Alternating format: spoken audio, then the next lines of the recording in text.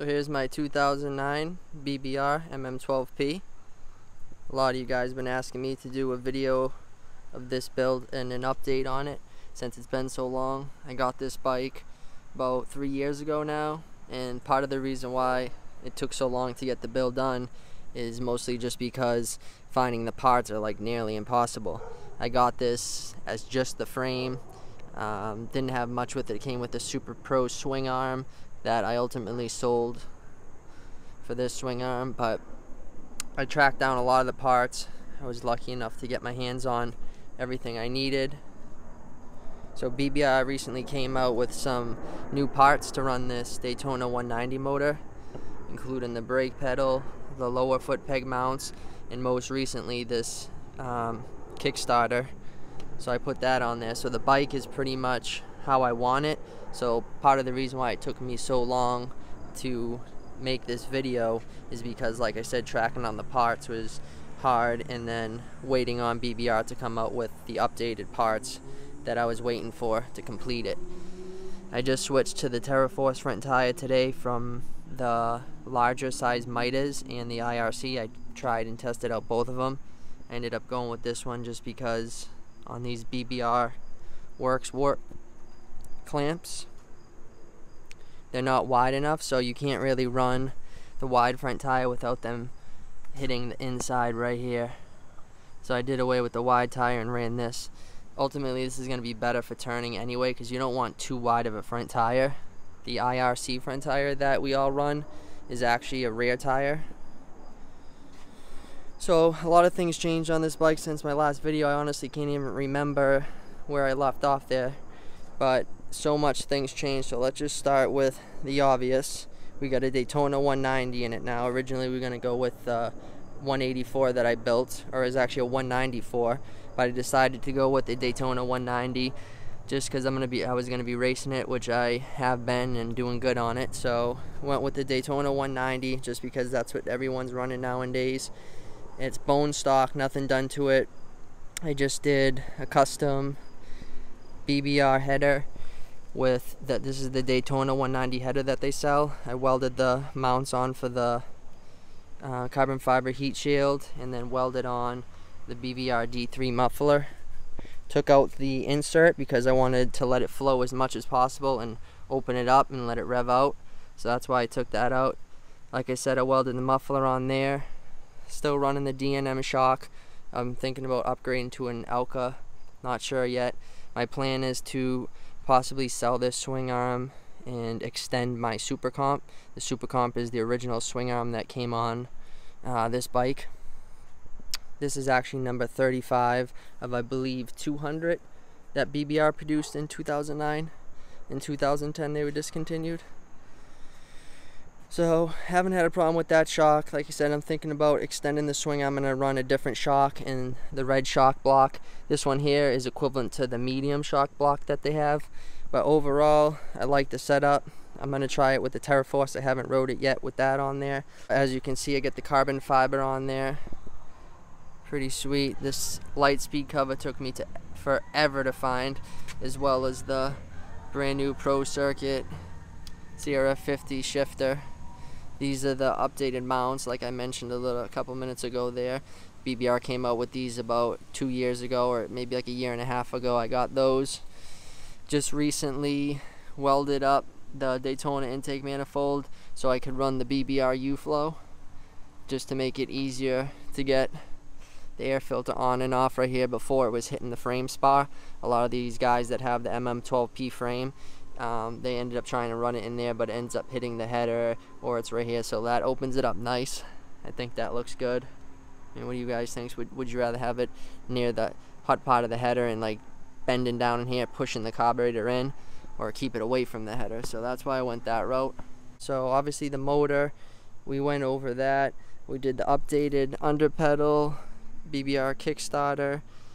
This took me forever to find too. This was actually custom made because they're discontinued. That's a Golfer rotor, the BBR style one. The front one I was able to get off a friend of mine used.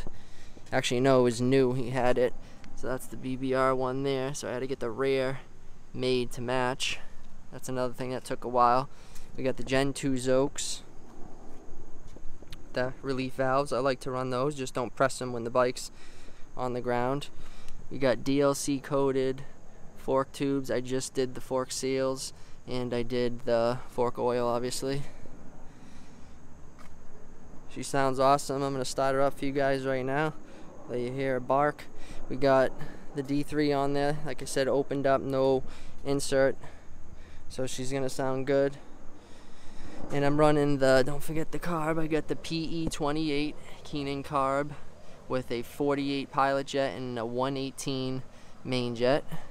We got the factory MM12P oil cooler. Really nice touch right there. Keeps that Daytona cool.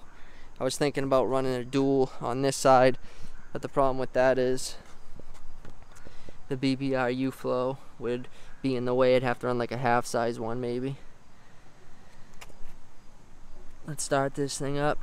Let you hear it bark. See if she wants to start first kick for me.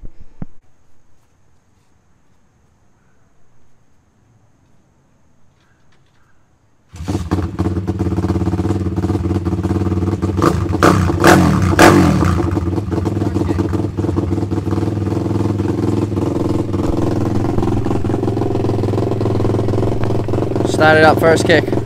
Let's get it.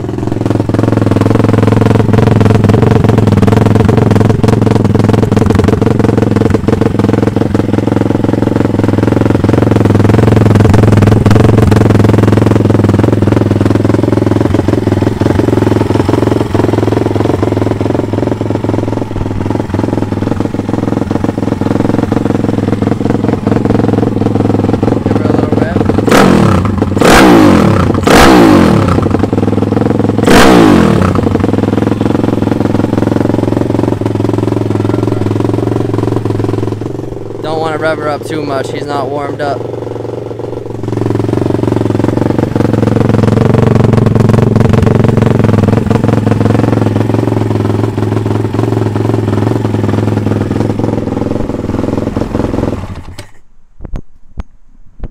There it is. What do you guys think of that? We're gonna get this thing some graphics soon. Maybe we'll come out with the extended super comp and an Elka shock. That'd probably be the next thing that I'm trying to do. I'll let you guys know what I think of the new Terra Force front tire that's on here now. Pretty excited to run that. The front number plate and front fender is from KTM 65. I believe it was 2016 or 2018. Fitment on the back's good too. Looks pretty sharp. This throttle right here is just a cheap eBay one. It's actually not that cheap. I think I paid like 60 bucks for it. But I have them on a couple of my bikes and I haven't had any problems with them, so I've just been running them. So the skid plate is also from BBR. It's called the Team Edition. Fits really good on there. They put the rib in the front of it to make it stronger because a lot of the other ones tend to crack right here, so that's why they did that. So far it's been holding up strong, haven't had any problems with it. So it's something that a lot of people do and something I recommend doing with these MM12P frames if you're going to be running the heavier Daytona motor is having these motor mounts reinforced. Dwayne over at BBR can take care of it for you. The frame has to be reheat treated, so it's quite a process. You're going to have to take it all down, send it out. I shimmed out the, let me see on the other side. So I don't know if you can see in there, but I shimmed this out so that way when you tighten down this bolt right here, it's not like squeezing it at all and pinching. That's usually what causes them to crack. They usually crack like right along here because it pinches in. So that's the benefit to having the frame reinforced right there and then reheat treated. I have, like I said, I've got lucky, so might send it out this winter to have that done. Works connection lever. This is just an eBay brake master cylinder. Works good. I have no problem with those. This is the Zuma 50 front caliper. Get those off of eBay. they're pretty cheap. If you have any problems with them, you just buy another one for like $30, so not too bad. The BBR factory style chain guide. These are the BBR IMS Pro foot pegs. And then pretty cool feature that you can add to the KLX 110s or your perimeter frames is this Piranha underbrace. And then we got the D&M shock on there. I'm running a 30, or not 32, a 42 and a 15 in the front. That's good for big MX tracks. I like to ride in like 3rd gear, 4th gear. I start in 2nd gear and then just go from there. You got the hour meter on there. It's looking pretty sweet. In the comments, don't forget to like, comment, subscribe, share this video, and turn the notifications on if you want to stay up to date with my videos. We're going to be coming back with some more very soon. Thanks for watching.